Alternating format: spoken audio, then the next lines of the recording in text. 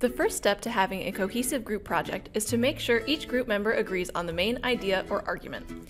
It's important to all agree on the main point so that one section of the project doesn't have a lot of side tangents in it. You want your paper to be like this, not like this. So now that all of the parts of the project are drafted, it's time to come back together as a group and check your main idea. If you're with your group right now, go ahead and pause after each of these steps. If you're watching this solo, you can facilitate this activity with your group next time you meet. Step 1. Generate ideas. Have each member of your group write down what they think the main idea, thesis, or argument of your project is. Step 2. Share and compare. Share what you wrote.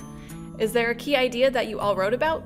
Make a note of it so that you can make sure that idea is represented in your final product.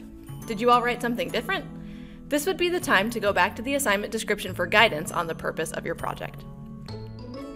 Step 3. Check yourselves.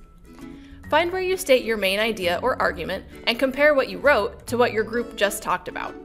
The main idea is usually in the introduction of your paper or in the overview of your presentation, but not always.